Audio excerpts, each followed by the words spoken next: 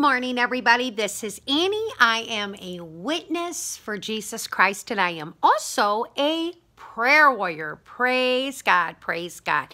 Today is the day that the Lord has made, and we are going to rejoice and be glad in Him today. As you see, I have my head covered.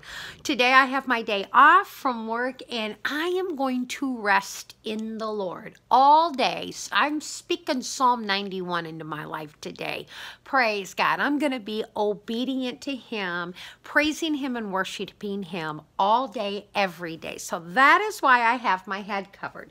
The other thing I like to say before we get started, I know we are going over the book of Psalms. We are on chapter 49. Praise God, out of the New Living Translation. But as I like to say in most of my videos, get anointed. If you have olive oil and you are not doing anything that is separating you from the love of Jesus Christ, anoint your olive oil, or pray over your olive oil and anoint yourself. Put on the oil of peace. Jesus is our Prince of Peace. Put on joy. Anoint yourself with the most oil of joy as anybody could have. Wisdom. Praise God. Speak wisdom. Look in the mirror and put your finger in the oil and anoint yourself. Praise God. There is a supernatural realm.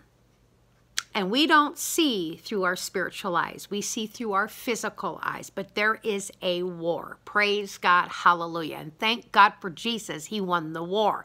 So you are going to anoint yourself in the supernatural realm to let every spiritual demonic spirit know you have been bought by the blood of Jesus. Praise God. The other thing I like to say in my videos is drink water. Water refreshes, water revives, water purifies. Water is the symbol of the Holy Spirit. Water wakes you up. Water cleans you out.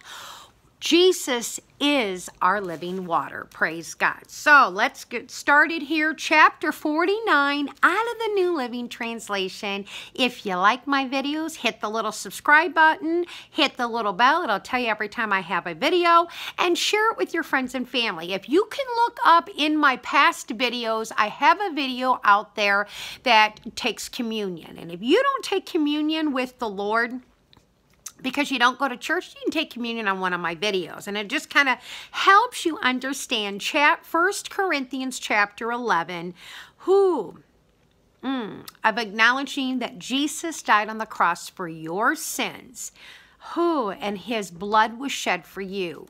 You are purified, sanctified. You are bought by the blood of Jesus. So, dedicating yourself, laying any sin at the foot of the cross, and walking in victory.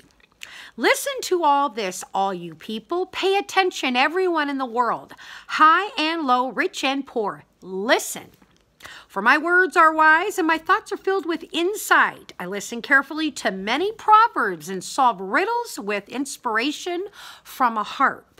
Why should I fear when trouble comes? When enemies surround me, they trust in their wealth and boast of great riches, yet they cannot redeem themselves from death by paying a ransom to God. Redemption does not come so easily, for no one can ever pay enough to live forever and never see the grave. Those who are wise must finally die, just like the foolish and senseless, leaving all their wealth behind. The grave is their eternal home, where they will stay forever. They may name their estates after themselves, but their fame will not last. They will die just like animals.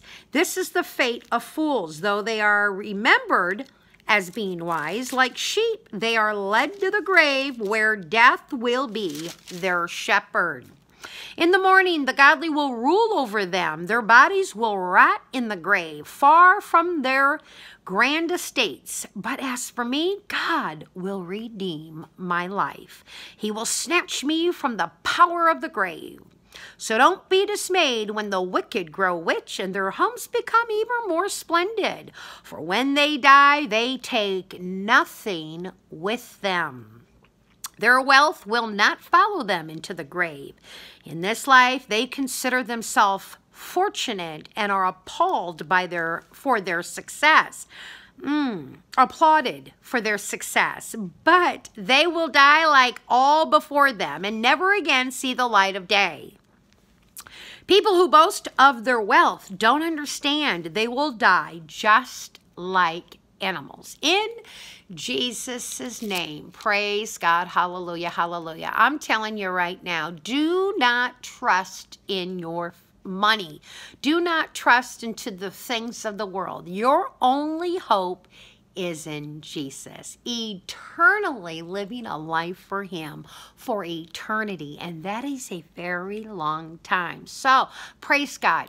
Surrender your life today. Praise God. If you haven't accepted Jesus Christ as your Lord and Savior, and you are ready to have a relationship with him, and I'm not talking about being religious. I am talking about the finished works of the cross. I'm talking about seeking the kingdom of God first and his righteousness, and everything else will be added.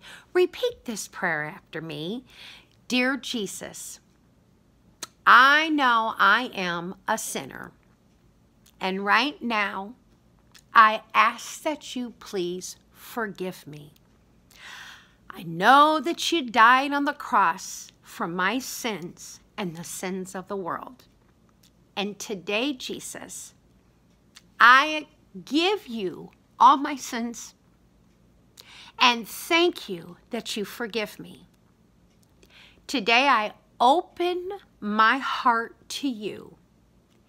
Please come in. Sit at the throne of my heart today and help me live a life for you. In Jesus' name, amen. Lord, I thank you right now for anybody that comes across this video that has not accepted you into their life. I ask that your healing power, that your presence come upon them today, Lord.